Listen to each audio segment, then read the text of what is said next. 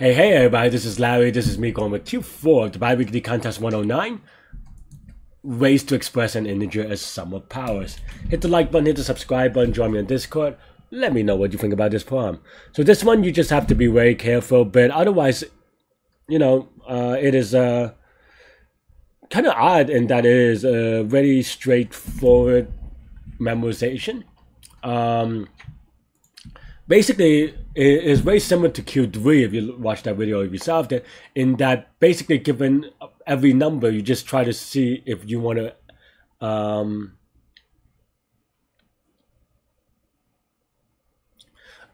you just want to see if you want to take the number or you don't, right? So it's a very standard-ish dynamic programming or memorization the way that I did it. Yeah. Basically, the idea is that, okay, so current is the current sum that you have, and index is the number that you're up to. So then basically your idea is that, so maybe count of, say, 105 will be like, okay, do we take 5 to the x? Right, so that's basically the core problem is, and then you figure out, okay, so here, if we take x, or index to the p, or to the x, what happens, right? So basically, well, you subtract it by the number you just took, and why did I do a mod here? I guess I shouldn't need to do this mod. That's a little bit weird, but yeah, I think I just got used to it, I suppose. Because it only goes up to 300. Okay, but in any case, yeah. So you subtract it from the current sum, and then you go to the next number. Otherwise, you don't subtract it from the current sum, and then you go to the next number. Very basic stuff. I think that there are a couple of things that you have to consider that you may, just to be clean, is that what's the complexity, right? Well, current is obviously goes from 0 to n, but index, what would it go up to, right? Well, if x is 1, then it would just go up to n. So this means that in the worst case, it'll be 0 to n. In most other cases, even if x is equal to 2, that will be the square root of n, right? So this actually drops off very quickly as a function of x, inversely, I suppose. So yeah. But in the worst case, this is going to be O of n squared, right? Time and space. And given that n is only 300, this should be good enough. It still end up taking like 6-7 seconds. I think they could just have too many test cases for this one, but maybe that's fine. I mean, I got accepted, so it's fine. But I think one thing that you have to be careful, of course, is just terminating. It's tempting, or I mean, you can just do a base case thing, but yeah, as long as you terminate quickly, it's fine. And the way that I did it is that if this number is bigger than the current number, well, that means that there's no way to do it anyway, so you can return 0. Otherwise, remember to do the mod, and you're good. Shepard. I always usually write this, but today I didn't. I mean, it doesn't matter because I have it here, but I don't know. Yeah, that's all I have for this one. Let me know what you think, and yeah, you can watch me solve it live in the contest. Now, let's go. That was sloppy. It's too slow. Okay.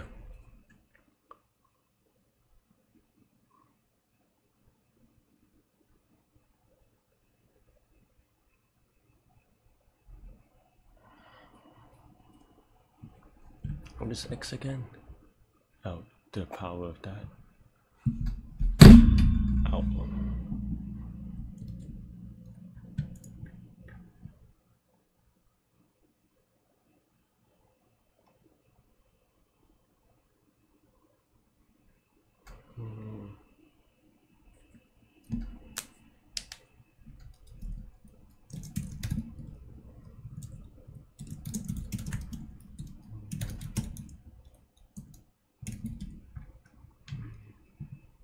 Unique integers.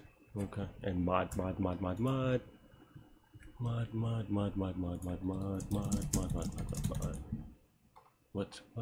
number am I doing? Okay. Mod. Okay. And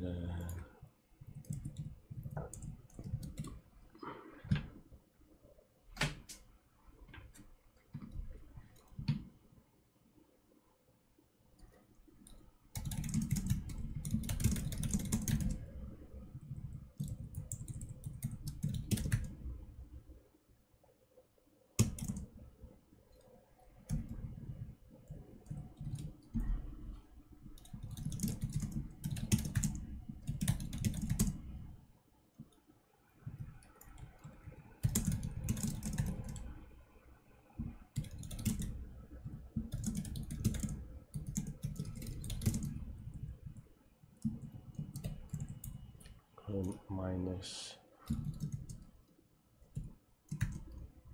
the index to x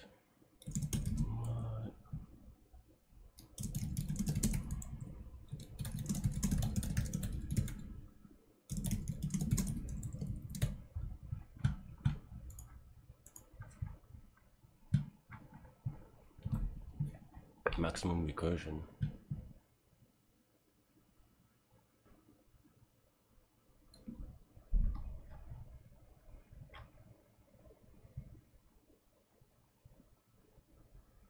Because of this thing.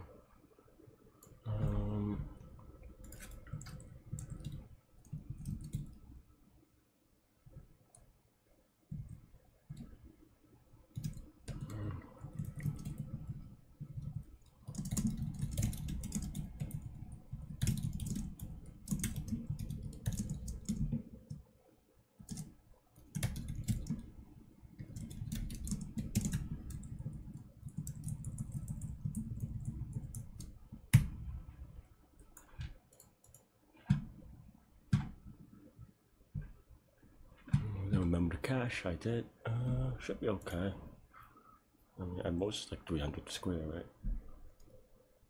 If it times out, then I'm reset.